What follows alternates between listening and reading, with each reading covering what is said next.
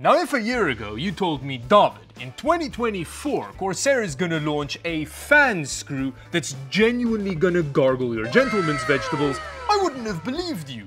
But they have! These fan screws are legitimately amazing. I'm super excited about them, and they remove one of the few inconveniences left in building a modern gaming system. And in today's video, I'll show you how. Also, Corsair did sponsor today's video, but these fans do genuinely fire up my loins regardless of any monetary exchange. So with that, let's build a PC.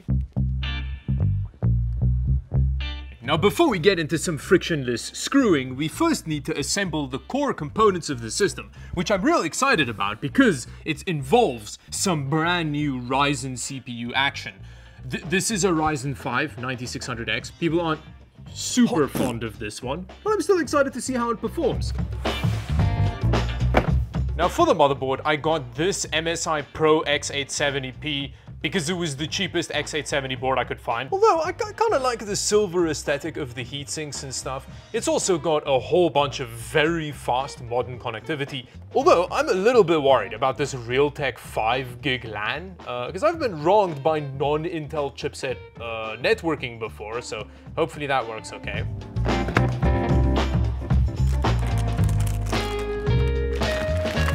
Looks kind of cool. Oh wow, we've got some complicated I/O going on here. There's a whole bunch of different speeds of USB going on, but there is some real fast stuff. 40 gig.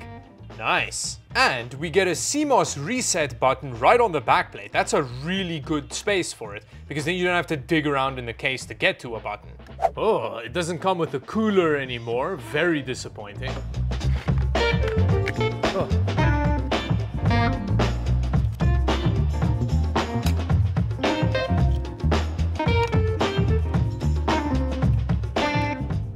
We've installed our CPU, we need some memory, and considering that Corsair makes some damn fine memory, we're gonna use some of theirs. And I'm gonna use a kit that I'm pretty sure not many of you know exists, aside from the fact that I've used it on the channel before, but ignore that.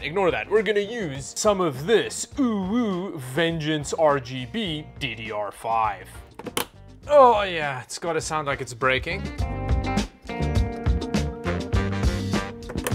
And I'm also going to be using this super fast Corsair MP700 Pro. It's a 2TB drive, and its speed numbers are so high, I don't even know how to read them. That's a very big number. Oh, and this is cool. I initially looked at this heatsink and I couldn't quite figure out how to get it off, because normally there are like screws and stuff involved. But here, it's like a little clasp that you push in and it just lifts off. And then wow, that was wildly easy. Okay, our base parts are looking real good. I think the next step is to attach a cooler. I'm gonna use this magnificent Titan 360 RX RGB. Ooh, sick.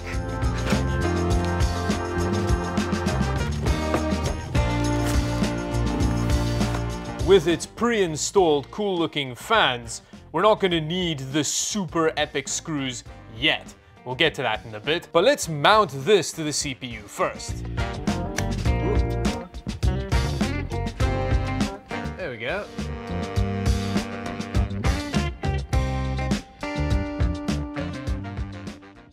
So now that we've attached this huge AIO, I think the next step is the case.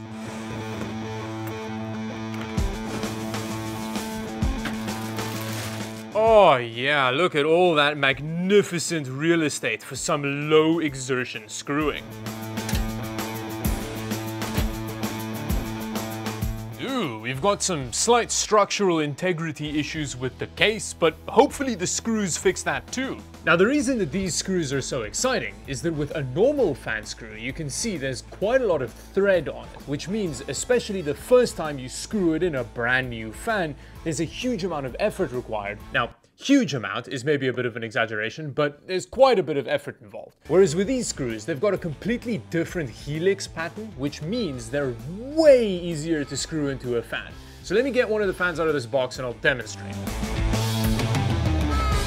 Now with a normal screw, it requires quite a lot of force to get in the first time especially, although these Corsair fans are pretty pretty soft. The material screws in quite easily, but you'll see there, that was like, I forgot to count, but I think that was like 5 or 6 screws. Whereas with the fancy new screw, you put it in, you do that, and it's like 1.5 rotations and that bad boy's in. And if you multiply that by like 5 fans, that's at least 3 calories worth of saved effort. Although it does really show you how convenient modern PC building has become, that a slight risk of wanker's cramp is the biggest risk while undertaking it.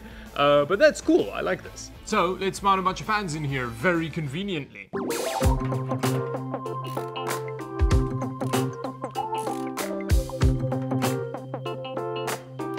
And then, because I want to mount the radiator on the side here, because I like the way it looks, I'm going to mount some more fans in the top. And I want these fans to be intake. So I'm going to use these LX120 reverse fans, which have the opposite airflow direction to a normal fan. Yeah, I think this is pretty cool. The fan blades are oriented the other way around so that you can use them as intakes, but still have this bit of the fan showing in the case. And another thing that helps make these fans easy to work with is their IQ linkness. So you can just like snap them into each other like that. And then you can even use fewer screws to mount them.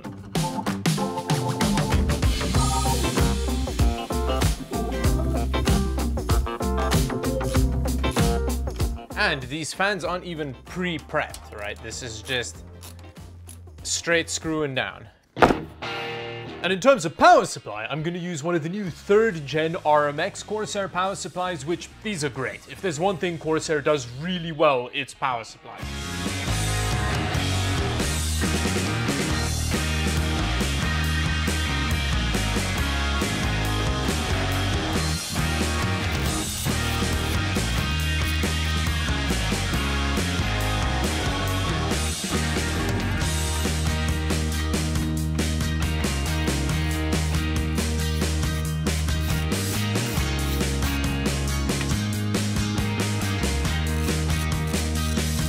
Oh yeah, and this case also comes with one of those solid front panel connectors, which you all know gets me real hot and bothered. I'm very excited to see that this is becoming standard on cases these days. You just do that, and it's connected. No fiddly little wires.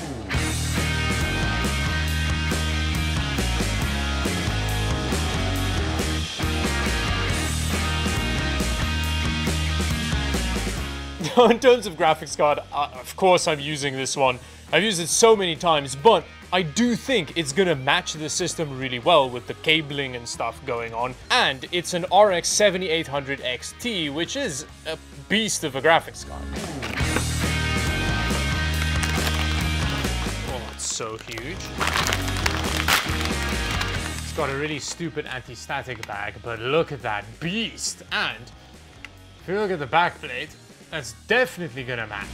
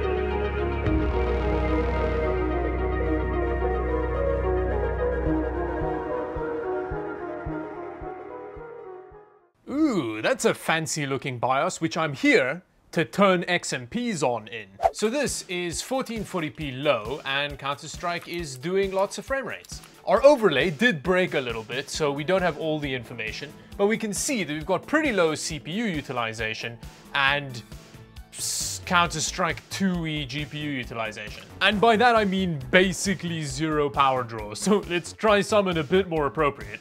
Ah, there we go, well over 200 watts, that makes more sense. This is Cyberpunk running at 1440p high, and we're getting about 100 frames per second. Wow, I can't remember the last time I saw this game not run like complete garbage. Oh, I've also added a CPU temperature thingy in there so that you can see what temperatures we're getting. Although it's a 6-core CPU with some hella 360mm AIO on it, so the temperatures are fine. Everything is set to quiet preset, by the way, in terms of fans and pump speed and whatever. Yeah, wow, I'm actually kind of blown away at what Cyberpunk looks like. I have not seen it run this well in so long.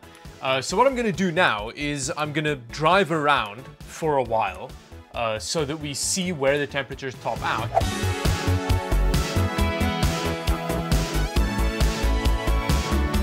Oh wow, it's been a while and the temperatures haven't really budged. This system it's running really well. We're getting 60 on the CPU. I think that's kind of where the AIO is deliberately keeping it, and the graphics card slowly kind of climbed to 60 degrees Celsius. Although one thing I did notice is that the CPU utilization is pretty high for gaming, but I guess that makes sense because we've got a 6-core chip here, so it's being quite widely utilized by Cyberpunk. But this is just like a lot of performance here. This is awesome. So with that, I hope you enjoyed this build, which involved a whole bunch of effortless screwing, sponsored by Corsair. So thank you, Corsair, for that smooth action. There are some links in the description down below, and maybe subscribe on your way there. And until the next video, thank you very much for watching. Bye-bye.